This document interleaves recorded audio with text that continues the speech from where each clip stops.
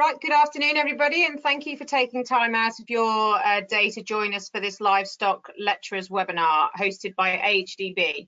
The purpose of this webinar, we've held college lecturers days for many years now, at least 10 years plus, but obviously with the situation we're in this year, we can't be holding a face-to-face conference. So we've taken the opportunity to split it into various different sessions. We obviously had the session this morning, and then we've got the livestock one now, arable tomorrow, and business tomorrow afternoon. So hopefully you'll be able to join us for some more of the webinars and not just this afternoon's. I'm Katie Thorley, and I work in the Beef and Lamb Knowledge Exchange team. And this afternoon we've got a range of topics for you. We've got Ben talking about SmartPork, Kathryn with talking about our GrassCheck project, and then Lorna on BVDFree. The plan of action is each of the speakers will present to you, and then we'll have time for questions after each speaker. So if anything does spring to mind while the presenters are going through their topics, please type in the question panel on the right hand side of your screen any questions so that you don't forget them, and then after each speaker I'll ask those questions to the various speakers. Hopefully there won't be any technical issues, but if there are, please bear with us. And you will all stay muted throughout the presentation, so it doesn't matter what's going on in the background wherever you are. That's not a problem. I've mentioned about the questions, or if you've got any technical issues, again, just type those into the question panel, and if one of us can help you, obviously we will.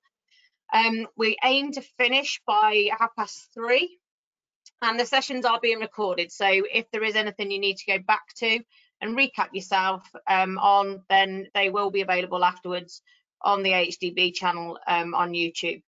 If you are a Twitter user, the hashtag and the @ is at the bottom of the screen, so feel free to tweet away and do whatever comments you want to do this afternoon. So without further delay, I will hand you over to Ben Williams, who is our Knowledge Transfer Senior Manager for our pork team, and he's going to talk you through SmartPork. Over to you, Ben. Thank you, Katie. Good afternoon, ladies and gents. Yep, I'm going to take you through a new initiative from the pork team, SmartPork. I'll be honest with you, we've unashamedly stolen some of the concepts from the horticulture team, who run a very similar project called Smart Hort. For those of you interested in multiple sectors, it's worth checking them out as well. Can I have the next slide, please?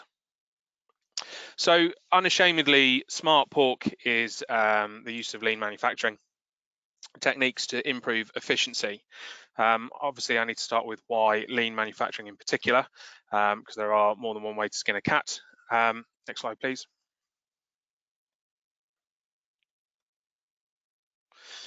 Quite simply, we as an industry are not as productive as other sectors. I know that production might not be the major driver for many farmers. Lifestyle certainly is often cited as their main driver, but at the end of the day, you have to pay for a lifestyle. Lean manufacturing offers not only a how-to method to bring entire staff along with the management and the vision of a business, but it works. Unashamedly, lean manufacturing is proven in many other industries. Many of those are significantly more productive than agriculture. Lean particularly fits what agriculture does because we are overwhelmingly price takers. Producing a commodity product, we have to start with value. The price that we're going to be paid for that product is fixed, as in, even if we do start selling meat boxes and various other bits and pieces, there's only so much a consumer will pay for that product. And from that, in order to survive, there are two components that we need to build in. The first is the cost of production, and the second is this concept of economic rent. Both of those, when added together, need to equal the customer value. You can't suddenly create more than the value you're being paid for. And it's this concept of economic rent that's really important. In simple terms, we might call it profit. But in actual fact, it's a measure of the business's survivability in terms of volatile markets, in terms of the ability to innovate, to expand, to develop staff. And so it's more than just profit.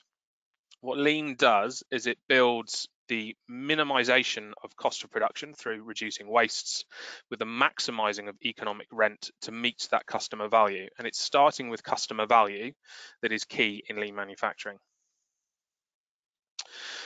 We also know it works, and we know it works in agriculture. So the graph that you can see on the screen is from a pig producer who's been using lean manufacturing techniques to standardize their process for some years. The grey line is their performance in terms of farrowing rates by service group in the period of up to 2010, so prior to introducing lean techniques. And you'll see that the volatility is significant, but more importantly, it's below the targeted KPI of 90% or over that they wanted. The dotted line, the blue line, that is their performance in 2018 after successfully introducing lean manufacturing techniques, and you can see that the volatility is still there. You're never going to get rid of it, but it's significantly reduced, and more importantly, it's largely starting to exceed the KPI that's been set. More powerful still is what happened in 2019 when they were hit with a PRRS outbreak on that unit. The volatility did increase, as you'd expect, with increased production stresses, but importantly, because they'd standardized their procedures, they were following these lean manufacturing techniques, the volatility wasn't anywhere near the pre-lean processes, and more importantly, they still managed to perform at or above their KPI on the whole. In short, it's an incredibly powerful tool, and it works within agriculture. We also know, particularly in pigs, that if we take no action, we are losing money. So gilt retention is a big issue within pig production, in that we have a very significant turnover of pigs. That means that out of every 100 pigs that we have in a population, we tend to need about 34 replacements. That extra 34 pigs coming in has a significant cost to the industry, and it comes down largely to ineffective maintenance of our machinery. So the sow in pig production is that machine. It's the same as a robot in car production or an oven in bakeries.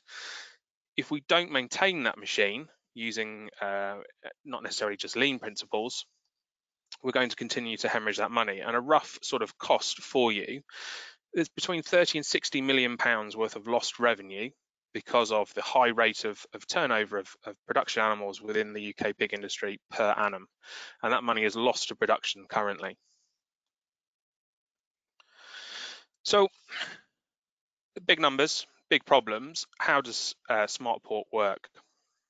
Well, in short, in the past, we've taken small trials, we've made small changes to production processes, and more often than not, when we look at the large KPIs of sow retention or pigs per sow per year, it's very difficult to measure progress because of that significant volatility you saw in the graphs before. Basically, the small progress, those incremental marginal gains, get lost within the noise of production. Instead, what's needed to see significant shifts is a process that allows you to build successive marginal gains over time into producing a big shift in production. In lean manufacturing, there's a process called total productive maintenance. It's the fundamental maintaining of your machinery to prevent breakdowns in the future and to maximize its output. What SmartPork aims to do is use total productive maintenance to increase the efficiency of our sows. It's a result of extensive work from previous programs. The Gilt Watch program was quite publicly discussed, the 8 Kilo Club less so. And what they've done is they've identified the significant total productive maintenance processes needed to support the sow. What we've done is we've done extensive literature reviews, extensive trials, and more importantly, we've checked with producers themselves and industry professionals to see whether or not the changes that they make to the maintenance of a sow are A, feasible, because we all have good ideas that are not realistic in practice, and more importantly, are likely to make proven seen differences within the production process. So we now have a bank of go-to tasks. These maintenance schedules, for want of a better phrase, are going to be implemented across 10 monitor farms in the UK. They'll embed a lean consultant. That lean consultant will follow through a mapping of the process and identifying of value within the production process itself with the farms. The farms will then, under the support of the KE teams and the lean specialists, they will identify the waste within that production system.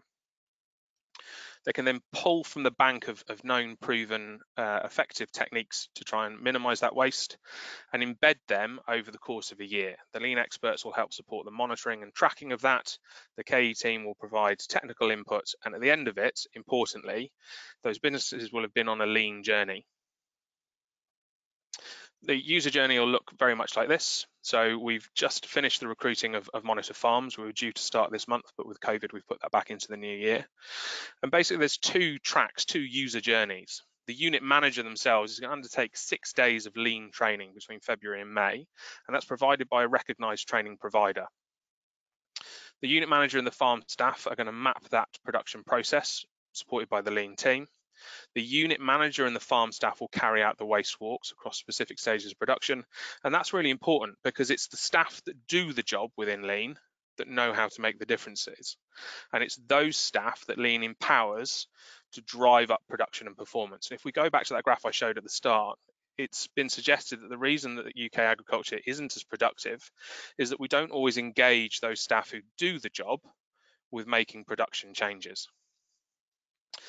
Once they've identified those wastes, and once they've identified those, over 9 months, they're going to pick 1, possibly 2 areas to really work on, supported by the KE team and the lean experts, and they're going to actually genuinely work to improve those. As they go through, they're going to present those findings to regional pig clubs, and on completion of the project, the unit manager receives an officially recognised lean qualification. Now that's important because the second user journey is that of the business owner. So they're not going into this alone or unprepared.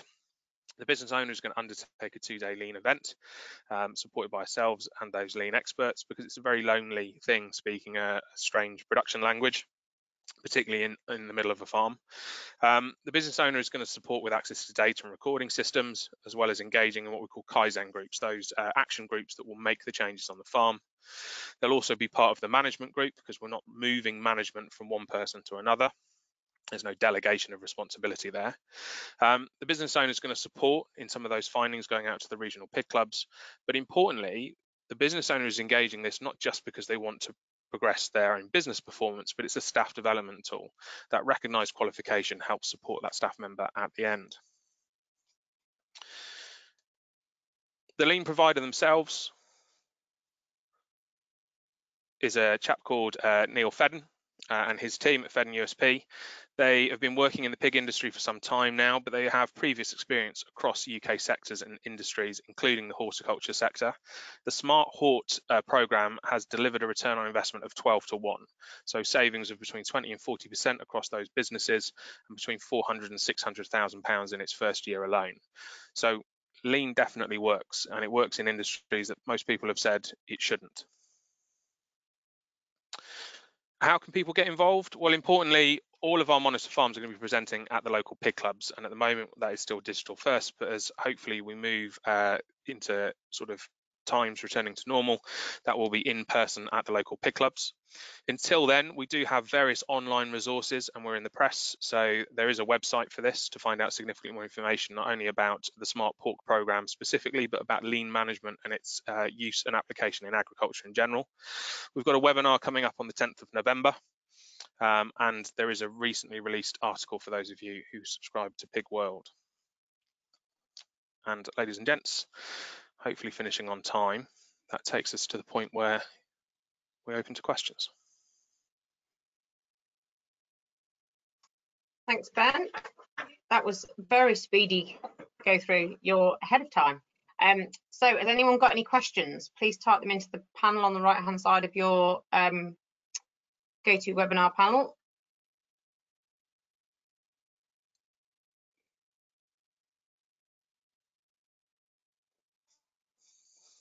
Looks like you've stunned them all to silence, Ben. That doesn't surprise me. Lean management does stun many people to silence. It's one of our frequent issues. So one of the questions people often ask us is, we talk about management, we talk about efficiencies, but obviously there's 2 parts to this. So it's not just about managing process, it's about managing people. So AHDB also has the Agri Leader program, which is very much about people management. And we've included a lot of training around people management and behavioural change within the SmartPork program, and that's delivered through Agri Leader, which in its own right is a really worthwhile thing to sort of follow and have a look at the Facebook page of. In the absence of any questions coming from the attendees, is there a good spread of the monitor farms that you're rolling this out over the country? And will there be opportunities for lecturers to possibly take students, obviously, when we're in a more normal world? Would that be a possibility? So for us, yes, there is a good spread. I mean, as good a spread as there is pig production. So pig production is obviously heavily biased across the across Yorkshire, the east, and to a certain degree the south. And so that's where you'll find those pig farms, with a couple of exceptions, with a few in the Midlands. Pig farms being very, very high biosecurity. The way we've designed this is really the pig clubs will be the way to sort of get in touch with those monitor farms. So we'll bring the farmer to the people rather than the people to the farmer, and that's out and out a biosecurity concern at the moment. It's just taking large groups onto farms is very rarely feasible within the pig industry. Okay, no worries. Questions are now coming in. So have the lean methods been used on beef or dairy production, or could it be used? The short answer is yes on both counts. So without casting aspersions about any sector over the other, uptake it varies between the sectors. So dairy has quite a long history with lean, but I would say the uptake is limited. Beef and lamb, there are some really good progressive farmers out there looking and championing lean methods within beef and lamb. And I believe we're looking at having a case study in the new year for a beef and lamb enterprise. COVID unfortunately has delayed some of that. The short answer is lean works. It depends at which level you want to enter. Do you want to go out full out, sort of, develop this deep-seated lean culture, or do you want to take a toe in the water? My argument is there is something for everybody, but once you've committed, you have to commit at that level to see the work through. Too many people get sort of bogged down with the details too soon and they don't see it through. It's one of those that you really have to push, but it will work in any enterprise. I mean, from central government to healthcare to the automotive industry and God knows what in between, they use lean tools. And if we go back to that original graph, the food and beverage industry is overwhelmingly lean from the processing. So the moment you drop the animals in the lairage onwards, they are lean, and they are several magnitudes of order more productive than we are. And it is largely because of that. Okay, thank you. How could we introduce the lean messages to the student audience? So many years ago, I wrote a lot of resources under the ETF for lean in students, and it's simple processes. So everything from their practical coursework, in fact, actually, it's their practical elements that are best written into for lean. So everything from using lean techniques as some of their learning outcomes, some of their evidence for their portfolio work, all the way through to sort of just building in those basic elements of lean in some of that core teaching. So process mapping, when you want to give instructions of how to complete a practical task, well, deliver it as a process map. This is the value you want to achieve, completion of this task to this level. What are those process steps? All the way up to, in those business modules and enterprise modules, using tools like SmartPork, process maps, value stream mapping, all of those. There's lots and lots of tools available, and I know that the ETF certainly had some there. So very easily is the short answer. I'm sure if you email me some stuff over, I've got all sorts of bits and pieces, which if I change the name of a well-known college, I might be able to share. I don't think there was an embargo on it. Okay, thank you. And how do KPIs fit into the lean initiative? So I suppose there's two elements to this. So the first one is KPI. So for lean, we need to distinguish between what is a key performance indicator and what is just a metric that you measure. It's important to measure as much information as you possibly can, but you shouldn't get bogged down in measuring everything. There are really fundamentally 4 KPIs that you need to look at. One is around finance, because if you're not profitable, what's the point? One is around the health of your enterprise. So that could be mortality, that could be a measure of crop health. The other is around fertility, be that soil or herd fertility, and the final one is around yield. If you can't, from those 4 key performance indicators, look at the performance of your business, then you're doing something massively wrong. But they are essential. If you can't measure those 4 basic things, you can't do lean.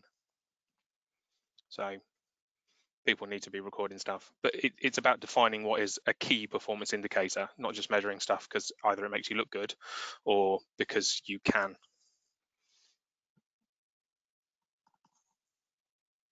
Okay. The next one, I'm just checking with one person what their question is. the next one is that there's an interesting point about people who work in business and there needs to be involved in this to drive up improvement. Is there also a problem with farmers being shy to share information about what they're doing to drive productivity with other farmers? Interesting to hear that there are pig groups where this can be done. Yeah, and don't get me wrong, it will depend on sector and region by region. So I mean, obviously I know pigs better than anything else. So if I stick with pigs, pigs is a highly integrated business, and there are 4 or 5 companies that probably control the vast majority of production. Do they talk openly all the time?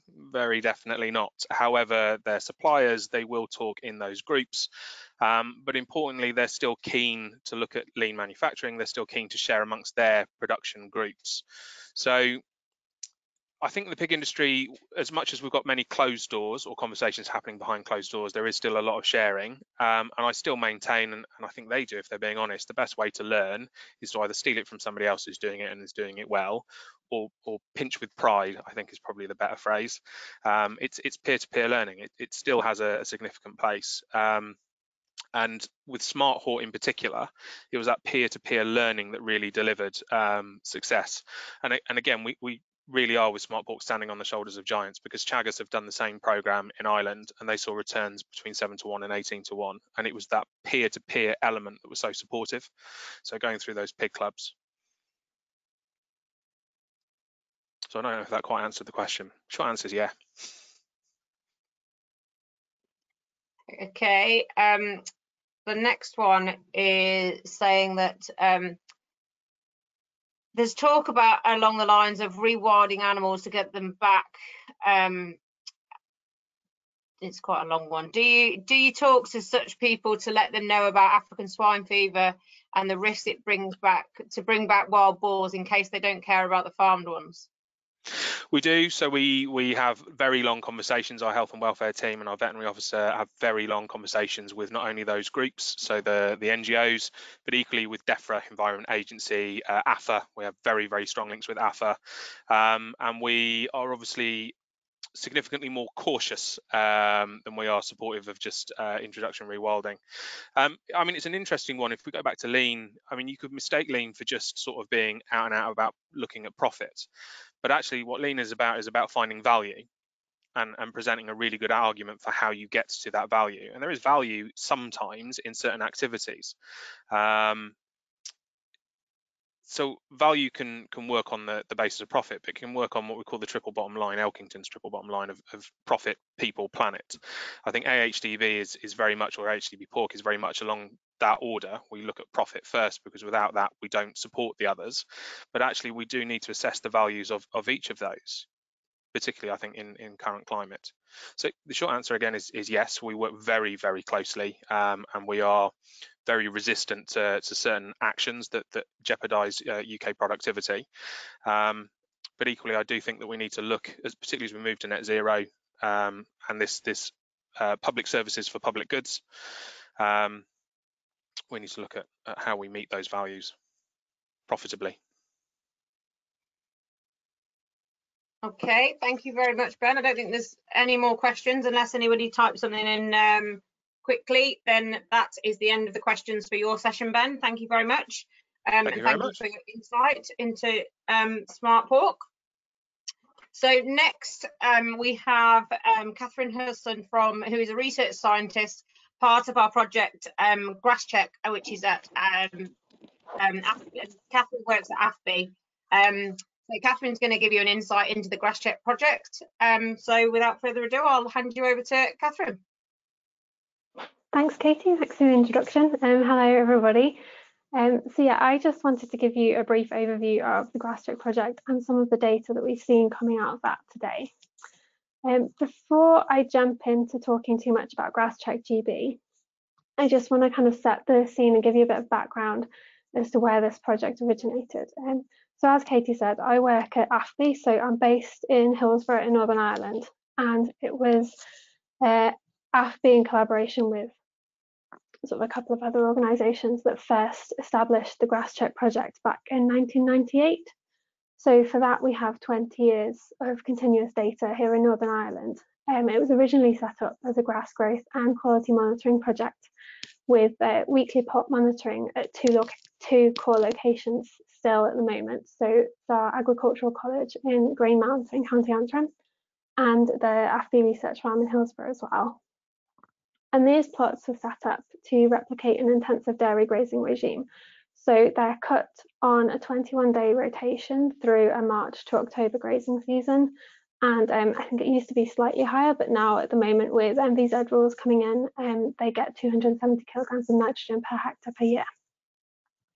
So from that long-running plot experiment, we have weekly herbage mass and quality measurements. We've also got a Met Office weather station on the Hillsborough farm, so we've got long-term weather records alongside that.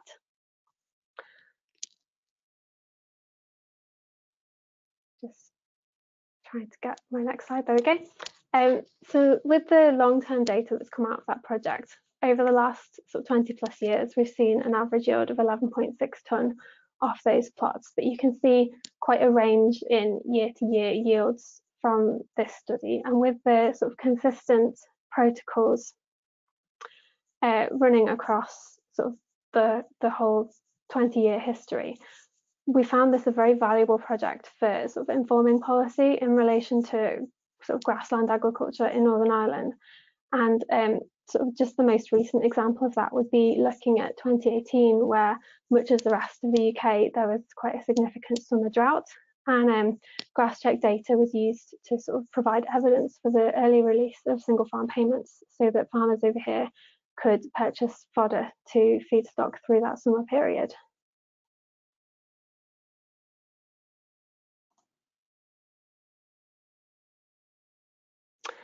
So since 2017, there's been quite a big development of the GrassCheck project. So from that original plot monitoring activity to develop a network, which now stands at 48 co-researcher farms spread across Northern Ireland, alongside the 2 plot sites. And so the value of adding that farm network has really enabled us to capture data across all of the province, and has highlighted some sort of quite significant regional differences in terms of grass productivity and typical grass growth curves. And it sort of really contributes some valuable data to KE outputs in terms of having real farm examples when we're talking about yield potentials and those kind of figures. So at the moment, as it stands, farm data and plot data go into a weekly bulletin that comes out through the grazing season. So we've got local growth and weather data in there, and local grass quality with the M+ and average daily gain estimates based on sort of some typical stock examples. And in Northern Ireland, we have a grass growth forecasting model that we run as well. So if we look at the GrassCheckGB project, it's a much newer project. Began in March 2019 and it's currently funded for 3 years. So the funding group, you can see the logos of everybody involved across the bottom of my slides now, but we're including research institutes, the Red Meat Levy boards, and of course AHDB Beef and Lamb, who've invited me to speak to you today, and a number of industry sponsors as well. So the GrassCheckGB network includes 50 farms, and these are spread sort of across the country, as you can see on the map. These farms were selected to make sure that we're incorporating a range of different production systems, different land types, and farms with sort of different grass growth potentials, as well as a different sort of management intensity as well. So we have everybody from quite intensive, high yielding lowland dairy farms through to very upland farms, grazing beef or sheep on the mountains, and several sort of organic systems included as well. The sort of project aims from GrassCheckGB, we're really looking to provide a detailed understanding of the grass growth potential across Great Britain, looking at sort of the actual variability in grass production utilisation on commercial farms, and using that data to try and identify what the key drivers are behind pushing better grass growth and better utilisation in GB. We're also hoping to validate the Northern Ireland grass growth prediction model to use in GB as well. That's something that's sort of ongoing at the moment. Obviously, there's sort of research aimed to this project, but a key aspect of it is knowledge exchange as well. So through the production of weekly grass growth updates and bulletins and publishing that grass growth and quality data, we're hoping to assist farmers with making grassland management decisions as they move through the season, and hoping to provide them with a little bit more data to support those decisions. So in order to sort of produce these outputs and collect data for both research and the KE activities, we are collecting an enormous amount of data through this project. All of the farms involved are taking weekly grass growth measurements across their grazing platform with rising plate meters. We're also able to collect data on stocking rates and grazing events, and from that we can calculate grass utilisation and any other data to do with reseeding, soil health and nutrient management on the farms, and that comes in through the AgriNet platform. All of the farms in the project submit grass quality samples as well, so their farms are sampling every 2 weeks, and they do that on an alternating basis, so we get weekly quality values coming in through the season, and they're all have automated weather stations fitted on farm, and these are sending data packets at 30-minute intervals, so we're getting an awful lot of detailed weather information coming in so that we can really tie up that weather data with grass growth and animal data as well.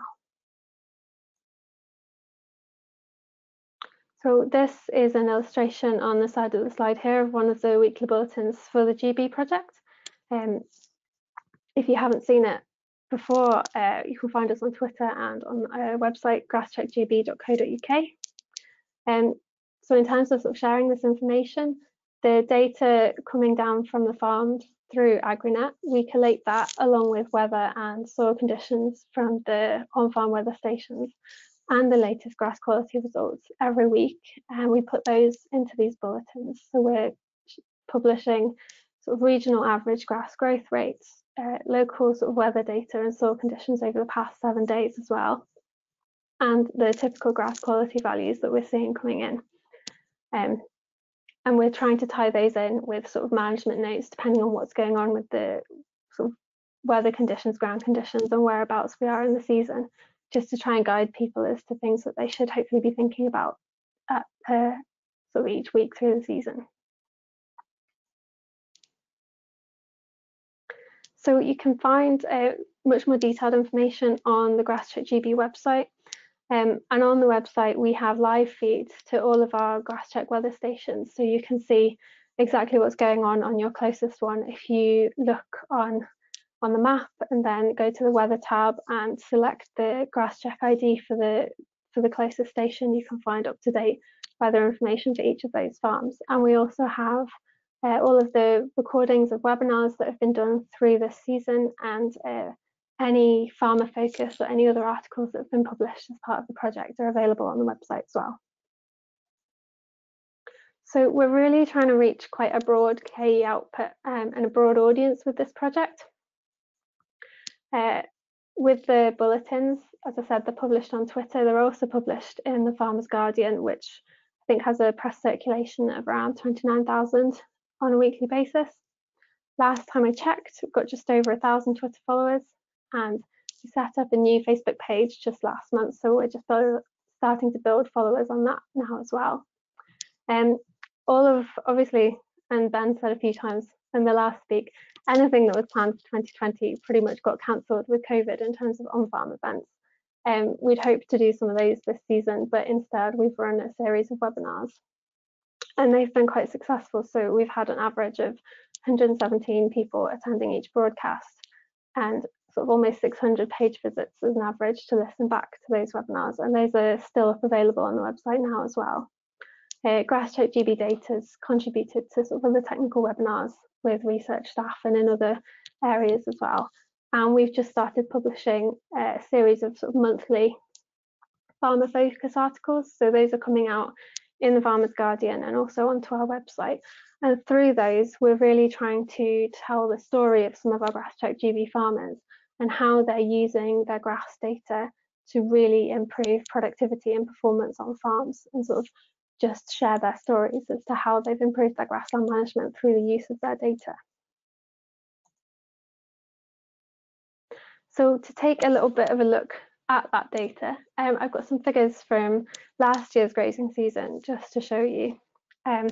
So through the 2019 season, overall, we recorded an average yield from the GrassCheck farms of 11 tonne of dry matter per hectare across the grazing platform. So that's not including any silage production on these farms, that's purely a grazing yield.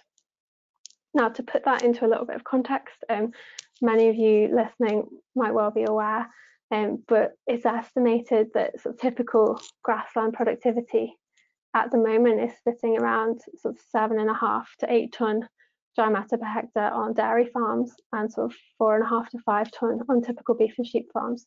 So really demonstrating through the GrassCheck network the kind of yields that are achievable using a rotational system and sort of with good grassland management.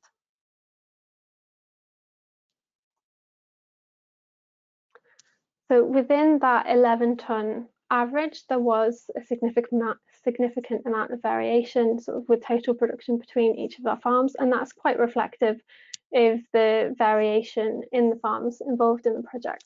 And that was, you know, we deliberately want to capture this kind of variation. But the absolute range was from 5.4 tonne to 16.7 tonne of dry matter last year. Farms were particularly impacted in terms of their yields on the weather they experienced through the season and also on the type of system they're running. So that yield of 5.4 tonne was from an organic farm in the south of England. So absolutely no nitrogen inputs and quite significantly affected by dry conditions in the middle of 2019, which really held back their grass growth rates through the summertime. But still achieving a higher than average yield through the system that they're using. And 16.7 tonne was a farm, one of the lowland dairy farms that's reasonably intensive in terms of its production, but sort of a very impressive overall yield. We're also looking at grass utilisation on our farms. So I want to give just a little bit of an introduction as to how this is all put together. For all of the GrassCheckGB farms, we calculated their average utilisation above a post-grazing residual of 1,500 kilograms dry matter per hectare. And on that basis, we got an average utilisation across all of the farms in 2019 of just under 80%. Now, there are some farms on this chart that are showing very high levels of utilisation, perhaps higher than you might expect, but we do have a number of farms within the project that we're actually routinely achieving sort of 1,400 and even below post-grazing residuals. So to put everybody on a level playing field, we set a target of 1,500 as a sort of typical figure that you'd be advising people to aim for, because we know that's good for grass regrowth. But some of those higher figures are just come with people pushing lower residuals. Quite a broad range in average utilisation, and I think I like this graph because it really shows as an overall average what kind of utilisation is achievable on a wide range of commercial systems in GB. But obviously utilisation targets do vary farm to farm, and they need to be set in consideration of sort of other targets on the farm and other sort of unique aspects of each system to decide what is an appropriate utilisation target for your farm, for your system and for your stock. Just as an example, for a high yielding dairy cows, there's a lot of evidence to suggest that when you start pushing those cows to lower post-grazing residuals, you're going to start impacting on performance. So you wouldn't expect those animals to be achieving post-grazing residuals of perhaps below 1,800, whereas beef and sheep guys are going to find it much easier to hit down to that 1,500 figure.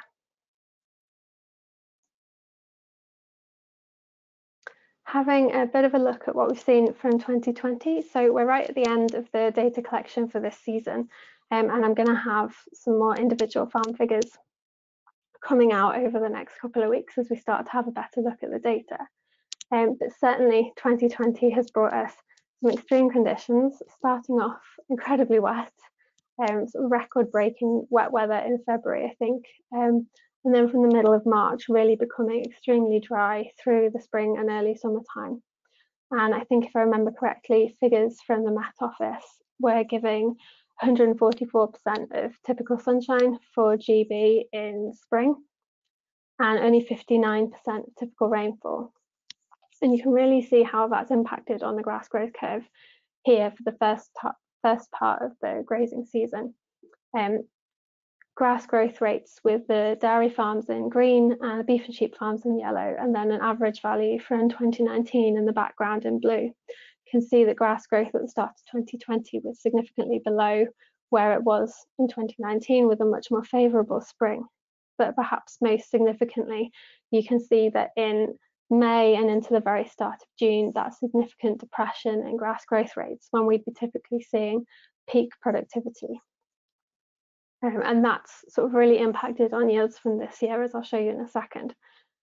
Thankfully, autumn has been a little bit more typical, but we haven't seen massive compensatory growth rates to really make up for that deficit earlier on in the spring and the start of the summer.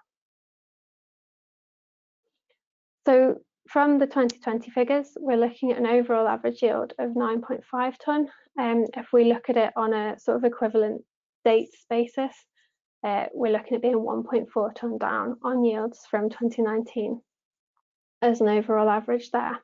And again, you can see on this chart quite a lot of variation on regional figures, just depending on sort of specific conditions and the weather conditions experienced within each region throughout the year. And to give you a bit of a better illustration is the data behind those bars for the regions. And these are the regional grass growth curves through the season, comparing growth in 2019 in the blue lines to growth in 2020. And you can see Wales, all of our farms in Wales, towards the end of the summer and the beginning of autumn, they really saw quite high grass growth rates compared to last season and compared to the other areas as well. And that's what's really driven them to having the highest overall regional yield for 2020 at 10.6 tonne.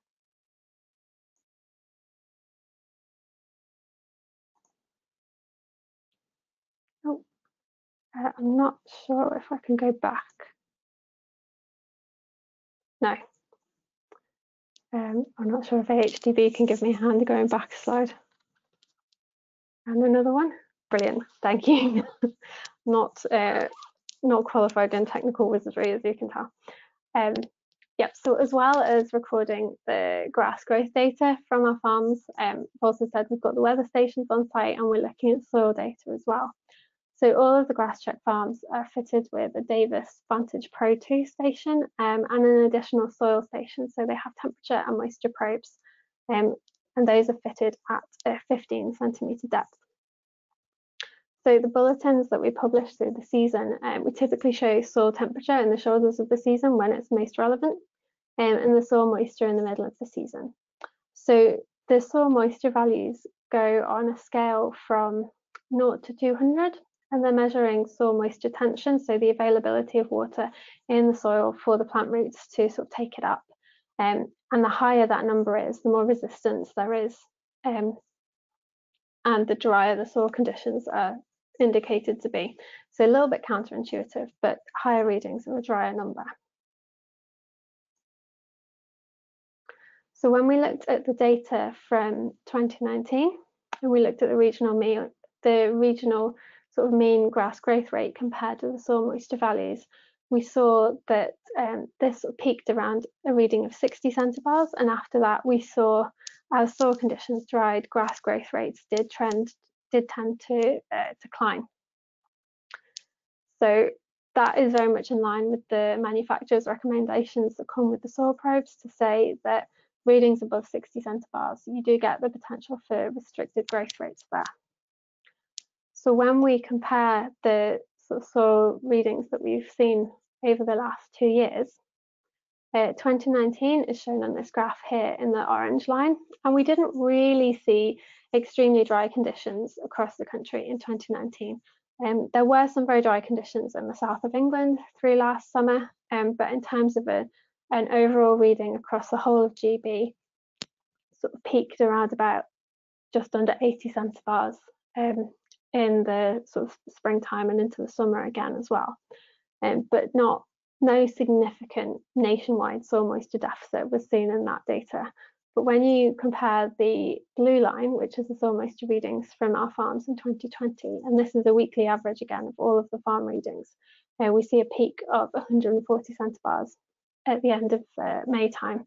So that's really incredibly dry, and actually several of our farms had readings that were topping the scale at 200 for a period of weeks through this spring.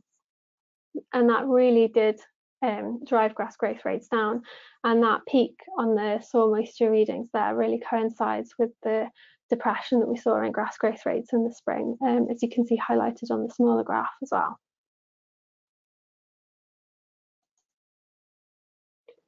Just to sort of show you how the soil moisture readings are tying in with the rainfall data, I said overall the Met Office are estimating about 59% of typical rainfall in spring this year. I've put together these figures on a monthly basis, so showing what GrassCheckGB farms have recorded in terms of rainfall and what the 30-year average Met Office figure would be for the whole of the UK for each of those months. I think April particularly, as an average across all of our farms, we saw 8.3 millimetres, which is very, very low compared to the typical average of just over 70 millimetres. And if you look at that on the graph here, we've got millimetres of rainfall over a week in the bars, and the black line shows sort of how that soil moisture reading rose as the soil moisture deficit developed through the season. So quite an interesting relationship between those two figures, and in some of the statistics that we've done, we've actually seen that so far with the limited data we've got, soil moisture seems to be much more significantly associated with grass growth rates than the rainfall figures themselves do. In terms of grass quality monitoring, we have seen higher grass quality figures across 2020 as an average than we did in 2019. Part of that could well be with the very sunny spring. We saw higher peaks in ME values this year than we did last year. So we had weekly averages of over 12 on a couple of occasions, just with the very high levels of sunlight allowing sugar to accumulate in the leaves and just pushing those ME values a little bit higher in the springtime. But the overall average for this year has been sat at 11.7. I think the overall range was 11.1 up to 12.2. So really highlighting that despite variabilities in dry matter figures and a little bit of variation in the ME, grass is a very valuable forage source throughout the grazing season, and something that, you know, hopefully people can be making better use of. We're obviously, this project's continuing for at least another 12 months, hopefully a little bit longer than that, and we're looking at continued data collection through that time, looking at trends in grass growth in relation to the weather data and other farm data that we're collecting through the project, and also working on that grass growth prediction model. We are hoping to run some key events next season, very much COVID dependent. But what we really want to do through this project is to try and share this data with the wider industry and really support the message of sort of measure to manage when it comes to grassland, because that really will help you to get the best out of your grazing platforms. And I think figures coming from DEFRA showed that only about 9% of GB farmers are currently measuring their grass on a regular basis with a plate meter. But it's interesting, the latest Farmer Focus issue that's come out, we've had one of our sheep farmers from Wales featured in that, and there's a quote from him and his views on taking part in the project, and he sees GrassCheck as being performance recorded grass for his performance recorded lambs. And I think that's a fantastic view of the project and a fantastic approach to it, and it's something that we very much hope would encourage a couple more people to maybe pick up a plate meter, try to get a handle on the numbers and try to get monitoring the grass growth to understand it a little bit better, keep an eye on their residuals and really try to make the most from that resource that they have. That, I think, is everything from me. happy to take any questions. Thank you very much, Kathryn. We have already got a few questions come in, but if anybody else has got any questions for Kathryn, if you can type them into the question panel, that'd be great.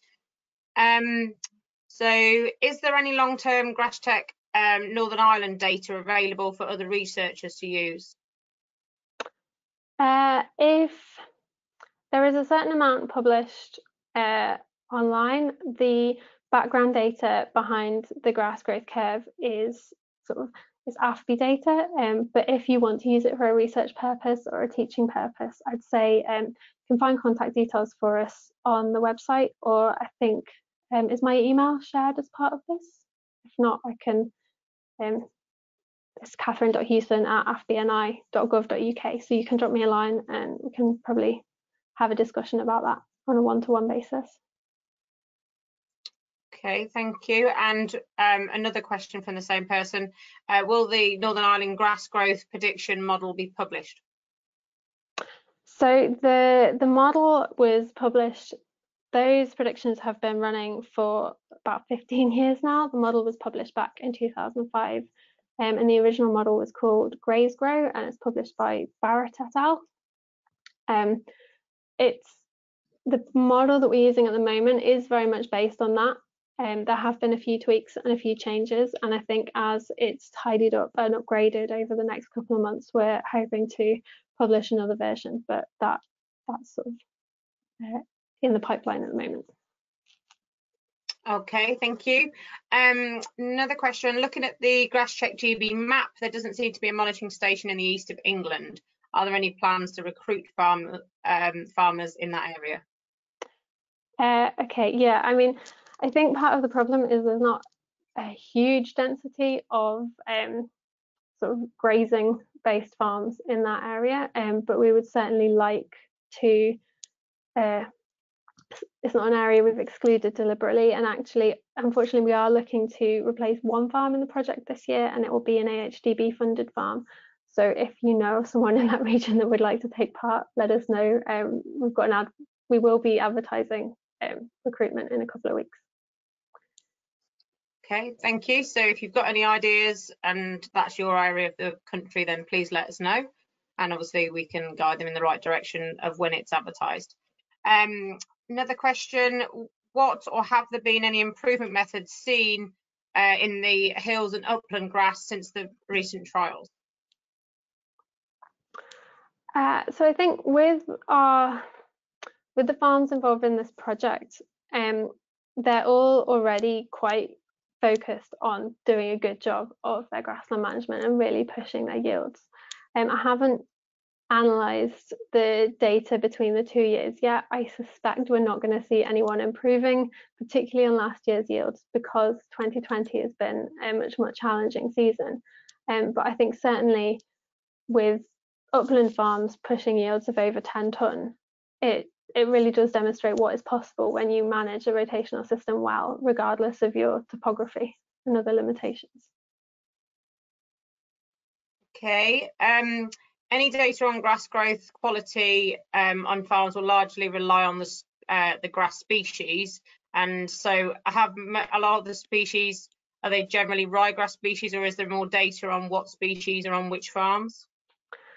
Yeah, so most of the areas that are being measured as part of this project are predominantly perennial ryegrass pastures, with a certain amount of clover included on a number of those. We do have a couple of people that are measuring multi-species swards as well, but the grass quality analysis is being done through an IRS mostly at the moment, so it's not really optimized for the multi-species swards just yet.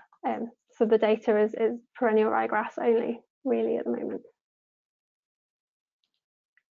Okay, has anybody else got any other questions for Kathryn this afternoon? Oh, yeah, another one. Have you any data about the range of yield across the range of the 5 grass site classes, i.e. summer rainfall and clay percentage in the soil? I haven't yet. I haven't got the farms broken down into those groupings. but it's certainly something we can look at. Okay, well, thank you very much, Kathryn. Thank you for giving us the insight into the GrassCheck project. And hopefully it's given everybody else a really good insight, and will encourage some of them to, if they haven't already gone to the website, to go to the website and monitor and check what's going on those different farms across the country, moving forward into next year for the, as you say, hopefully it'll be going for at least another year. So thank you very much, and we'll move on to BVDFree and Lorna. So Lorna Gow is from AHDB. She's in the animal health and welfare team as a scientist, and she's going to give you an update on the BVDFree project this afternoon. So without further ado, I'll hand you over to Lorna. Thanks, Katie. So I'm just going to take you through where the scheme came from, why it's important, and how we're doing so far.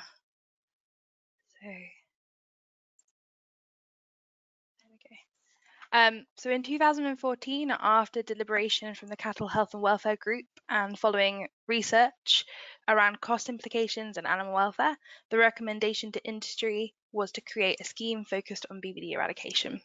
And in 2015, the BVDFree England board was formed. It comprised of an independent chair and a vice chair, as well as representatives from 6 industry partners, which were AHDB, BCVA, Holstein UK, LAA, MBA, and the NFU. Although only 6 sit on the board, there are over 100 other organisations and companies that have signed a statement of intent to support the eradication of BVD from England. So why eliminate BVD? BVD is an economically impactful disease that can have an impact on animal welfare and the environment. We also know the eradication is possible, as it's demonstrated by other international initiatives.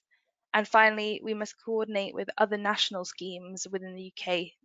This is especially important, as once they get closer to eradication, England could hold them back from their ultimate goal. So as to our first point about economics and animal welfare, all of these symptoms can be caused by BVD, low conception rates, return to heat, abortion, having live persistently infected animals in herd, and then this can be summarized into the cost. For example, in the case of Bennett et al., they used spreadsheet models to assess the economic impact of non-notifiable diseases in farm animals in Great Britain. Estimates of direct cost to livestock production were made, and they separately identified the costs associated with disease output losses and those relating to disease treatment and prevention. And they estimated that BVD cost between £25 and £61 million per year. That makes BVD one of the most financially significant endemic diseases in cattle. It's also important to note that that research didn't consider wider economic impacts, such as effects on markets, human health, and animal welfare, meaning the total could be higher. Further to this, Schmidt van de Limpert et al. Recently presented through case studies that the use of vaccination on herds with circulating BVD can reduce the effect on milk production significantly. It could therefore be assumed that a herd without circulating BVD could produce more milk. The links to all of these studies can be found in the information pack that's being sent to you in a couple of days. Another focus in research and public concern has been the effect endemic disease has on the environment, and in particular greenhouse gas emissions. In the example of Chatterton et al., they calculated that BVD in beef cattle could increase greenhouse gas emissions by 113%, based on 2.2 kilogram increase for every carcass over a baseline 17.1 kilogram in a healthy animal. This just further shows that less BVD in English herds could reduce the impact on the environment. And so on to international initiatives. BVD is a notifiable disease in 9 European countries. This is not currently the case for England or any country in the UK. However, other areas are making swift progress on BVD eradication. So Scotland is on phase 5 of its government-run scheme. They currently have legislation in place to restrict the movement of cattle with unknown status or positive status. As of July this year, they had under 150 PI animals alive in Scotland. Wales has the only other voluntary scheme in the UK, although they have funding from Welsh Government to deliver testing for all herds. Currently, they've tested 8,400 farms, which equates to about 75% of all Welsh holdings. The scheme is hopeful to gain further government backing in the form of legislation in the coming years. And Northern Ireland has 97.3% of their cattle with direct or indirect BVD negative status, and they also have legislated movement restrictions in place. So a bit further afield, the US cattle producers have drafted policy documents with the ultimate aim to eradicate BVD from America. New Zealand have moved BVD up their list of priorities, which they were planning to get started with, but unfortunately were hit with the Mycoplasma bovis issue, but BVD will come soon. And in Norway, no infected farm has been found and no restrictions have been imposed on any farm due to BVD since 2005, and this was followed by Sweden, who has been free of BVD since 2014. I think this demonstrates that eradication is achievable and should be sought after. So bringing it back to BVD-Free England scheme and how the scheme works and what it can cost farmers. Our scheme is voluntary and free to join, although we do have a small upload fee that we use to keep the national database up to date, to add new features, and to run our BVD-free help desk. And our current progress. So as you can see, we have over 6,000 beef and dairy herds already registered with us. These represent over 270 vet practices across the country and cover around 38% of the national breeding herd. We also have almost 750,000 individual statuses available in our database. You can see that those herds are split into 42% dairy and 58% beef, although due to dairy herds being larger on average, our breeding animals are split 60% dairy and 40% beef.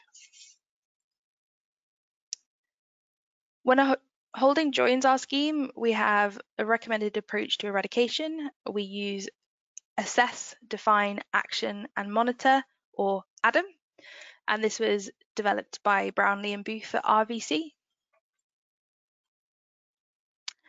So assess. During this stage, we ask farmers to think about the impact BVD could have on their holding, what their current risk of bringing BVD onto farm is, and to narrow it down to those main risks are, and then they'll use this to inform their decisions for the coming steps. So on to define. They would move on to defining their BVD status. This can be via herd or individual testing. Depending on the outcome the farmer desires. So if they are just moving on to sell, they may choose just to do individual animals. If they're trying to gain herd status, the scheme requires the holding to conduct herd testing to then go on to achieve BVD-free negative herd status. So option number one is the antigen testing in the form of blood or tag and test for each calf born for a minimum of 2 years. This tends to be popular in dairy herds that calve all year round and those with smaller herd sizes due to the cost implication. So it costs about £5 to include the tag, test and the upload. And the second option is young stock check testing. This consists of blood testing a minimum of 5 unvaccinated animals between 9 and 18 months of age for antibody. And this is per management group and on an annual basis. So this is the slightly cheaper version for people with larger herds. So they might choose to go down this route. Okay, and then on to action. This will depend on the results of the testing. So either everything came back negative and the holding can focus on planning to keep BVD out, or if a problem was identified, then a PI hunt will be needed. That process is very tailored depending on the circumstances and usually done very closely with their vet. So it would very much depend on the route that they wish to take. It could involve lots of pooled sampling, or if the herd is small enough, do an individual test on every animal. And then finally, monitoring. So that would consist of continued testing to keep the status up to date, and the continued implementation of tweaking of the action plan to keep BVD out of their herd. Once the holding is registered with us and starts testing via our approved laboratories, their test results will be available on our central database. Using the website homepage, anybody with a CPH number or animal identification number can look up the animal or herd status. And I'll just quickly take you through what the statuses are. So for the individual, they can be negative. They can be presumed negative, so a dam would be presumed negative if the calf tested negative. They can be positive, or they can be unknown. So that'd be due to either not having an individual test or not being part of the scheme. When it comes to herd status, they could appear checks accredited, so that's when they've achieved negative with one of the checks health schemes. We can easily transfer that data over from those health schemes so that that accreditation can appear on our website. From completing their 2 annual or 2 consecutive years worth of negative testing, they could appear BVD-free negative, or they could be not negative. That could be because they have positives, or they may not have completed all of their testing yet. So that covers how we work. Moving on to future priorities. In the next few years, the scheme is hoping to reach 50% of breeding cattle covered in England, and I'll come back to stamp it out in a second. We want to secure the support from beef red tractor standards to make it a mandatory standard. At the minute, there are discussions being had, but we're hopeful that that will come about in the new reiteration. And for the dairy standards, it's already been made a mandatory that farms have to have some sort of BVD control from October 2019. We are also looking to work with new initiatives such as the Animal Health Pathway to support the engagement of further holdings across England. And most importantly, the board hope to gain enough industry and farmer support to go to government to request supporting legislation. And this is essential if full eradication was to be achieved. So I said I'd come back to stamp it out. I just wanted to touch on this scheme. So this is an RDP funded scheme being managed by SAC Consulting. It funds vets to create cluster groups of farmers to discuss and then test each individual farm for BVD. And there's also then further money available if that farm tested positive for PI hunts. Originally, its delivery was scheduled to end in December 2020. However, due to the events of this year, this has now been extended to June 2021. They have currently fully allocated their money, but they do still have a lot of delivery to go. And the write-up of that work will be available in early 2022. And the reason that that's important is that the holdings registered under the Stamp It Out scheme can automatically enrol with BVD-Free England at the same time. So that sort of helps us get towards our goals.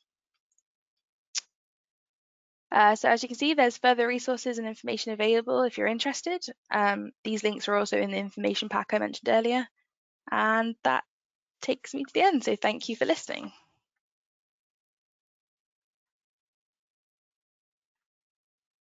Thank you very much, Lorna.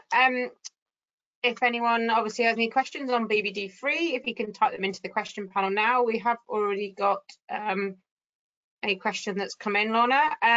How often would a beef finisher that buys in stores from BVD negative herds have to test as they have lots of movements going in and out?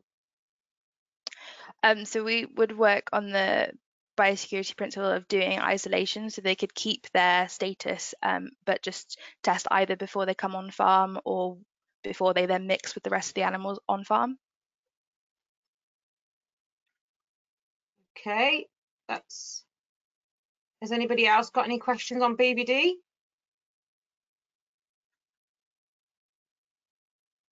Do we know if any of the colleges have taken part and joined up with BVD free, Lorna? At the moment, we do have 2 colleges and a couple of universities. So Liverpool's with us, Nottingham's with us at the minute. So yeah, people are engaged, and I have done a few talks at different colleges and universities in the last couple of years. it looks like there aren't any more questions, unless anyone's got one. If you type it in quickly, and then looks like you've got away lightly this afternoon, Lorna, with questions.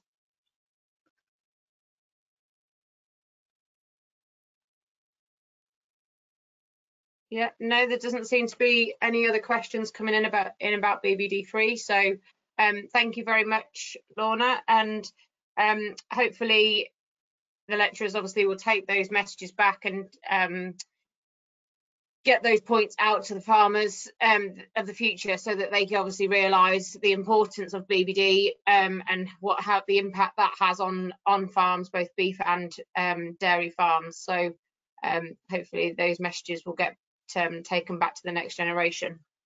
So thank you very much, everybody, this afternoon. Thank you again to Ben, Kathryn and Lorna for their great presentations and discussions. And thank you to all of you guys for listening.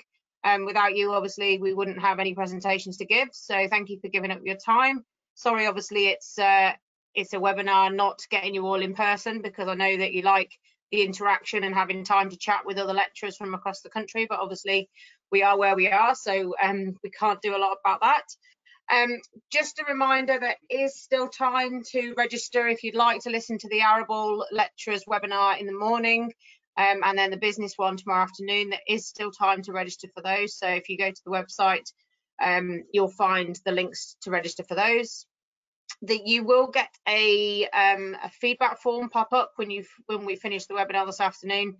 If you could possibly spare a few minutes to fill that in, that would be great, because your help and feedback really helps us mould what we do moving forward. So and if you don't have time to do that straight away, I think we will send you an email with the link to that. So if you could do that in the next couple of days, that'd be great. And just a reminder that this afternoon has been recorded, so if you did need to go back and recap on anything that we've gone through, then that will be available on the AHDB webinar page and YouTube shortly. So thanks again, everybody, and thank you for listening, and hope you have a great rest of the day. Thank you very much.